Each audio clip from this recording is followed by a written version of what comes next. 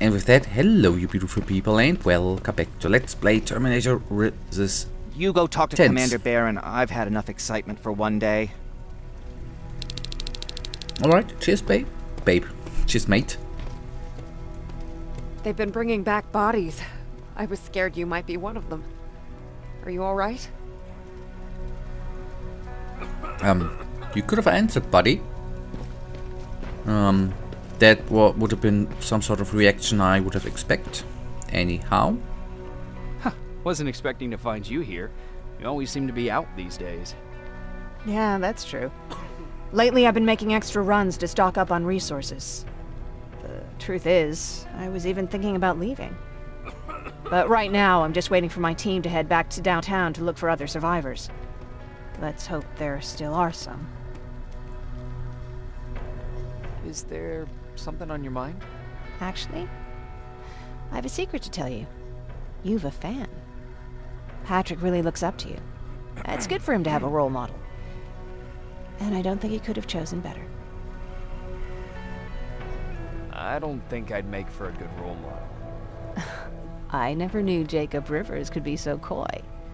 Be proud, you're a hero. The Resistance owes you a lot. And so do I. If you hadn't found us back in Pasadena, I don't know what would have happened. Well, actually I do. Exactly what the others said would happen. People were talking about the Annihilation Line months before it came. My father, of course, tried to turn it all into a joke. But what did you think about it? I didn't know what to think. Travelers would bring all sorts of gossip with them. But this kept coming back. When Patrick asked me if I was scared, I lied and said that I wasn't. You could feel the mood change at the house. The community my father tried to build started falling apart. Fewer and fewer people were coming by, and if they did, they weren't always friendly. We started to notice things going missing. Little things at first. People got nervous, and with time, it even got to my father.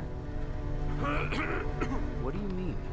Well, for one thing, he stopped making jokes. It had never been as quiet at the house as it had been back then. After a while, my father changed the sign from welcome to beware.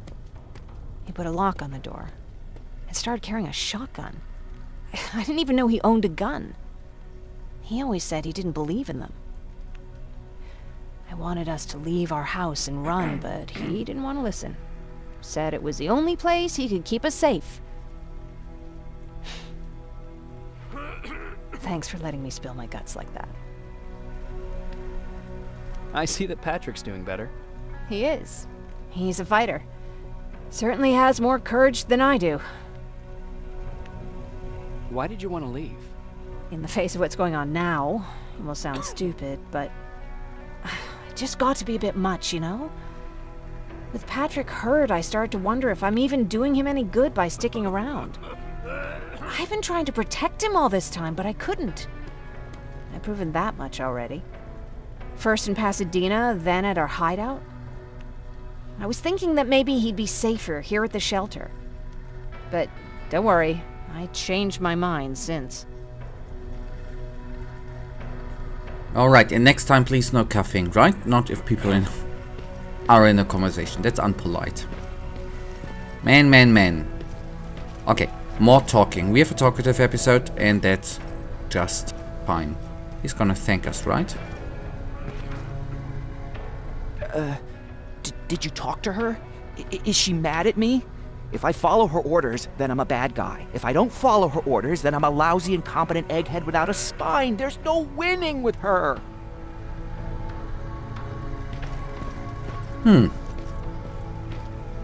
Lay still. Don't move. Thanks for getting us out of there, Sergeant. What's up? I know you're busy, but I found something. Something I think you'll like. A tape from back in the day. I want to play it for you, but my boombox is busted, so if you're out there and find one that works, bring it to me, okay? Can't you ask Jennifer or one of the other scavengers for help? I already did, but they couldn't find anything. Just think about it, okay? Will do. And that's where we collect quests. Jacob, What's in your mind? ever since you asked me about Peter, I can't stop thinking about him. Like a teenage girl. That's your fault, young man. Are you thinking about anything in particular? About the day we first met. It was long before Judgment Day. I was getting coffee on my way to school. I noticed him because he was buying tea in a coffee shop. I don't know why, but that made me smile. Maybe it's stupid. Maybe I should stop thinking about him. He's probably dead by now. God knows he can't take care of himself. Do you want to find it? Sometimes I think I should drop everything and go. I would get an earful from Baron, but she's nothing I can't handle. Anyway, what I didn't tell you before is that during Judgment Day, I lost a child. Our child. I don't know if it would have happened anyway, but I like to blame the machines for that. I think that Peter felt with Taylor we were given a second chance. God, he's still out there waiting for me, isn't he? Probably sitting in his rocking chair back in our house in Hollywood Hills. Oh, where the hell are you, Peter? How are the wounded doing? The few that came back, they're doing fine. We patched them up, and at this point we're just sitting and waiting. Okay, and then let's receive the main quest from Baron. It is.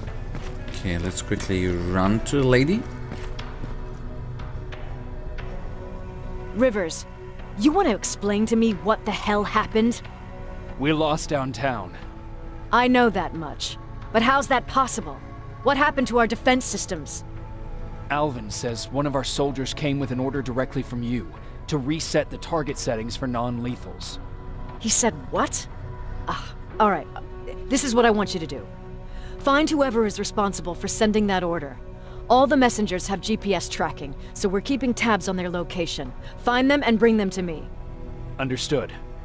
And Rivers, despite what I might say about our resident egghead, I truly have a hard time believing that my men are incompetent. So expect the unexpected. And you know what I mean by that.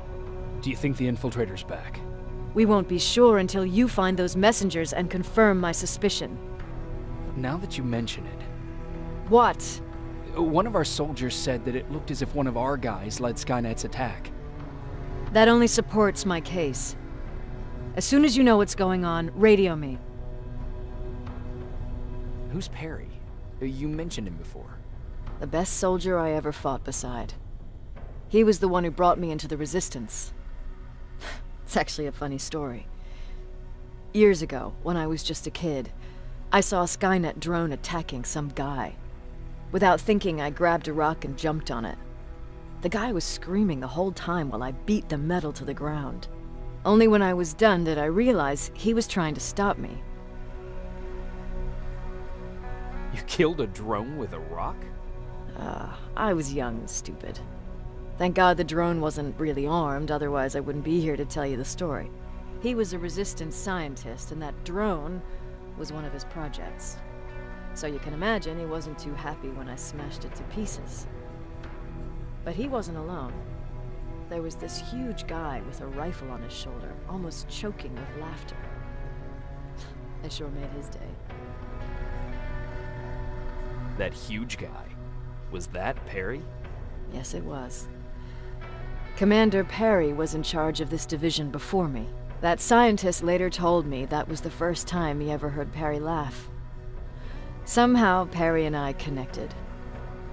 He taught me how to channel my anger and get it under control. He introduced me to Connor, and that's how I got to the 132nd. Whatever happened to the scientist? He was always doing his experiments, trying to outsmart Skynet. One day he fucked up, and because of that he's no longer with us. I'd never thought I'd be reminiscing about the day I met them. This may come as a surprise to you, but it was the first metal I ever destroyed. Sounds like you were late in joining the Destroy Skynet campaign. Before that, it was people, not machines. But that's a different story. You want me to break radio silence? They have a head start on us. At this point, we can't afford to lose any time. Alright. Hunting season, the next quest is called, which I can already tell ya. We are gonna start, well, theoretically we started today, but play it in tomorrow's episode, actually. Hey buddy, buddy, stop. You want to have a chat? Then let's have one.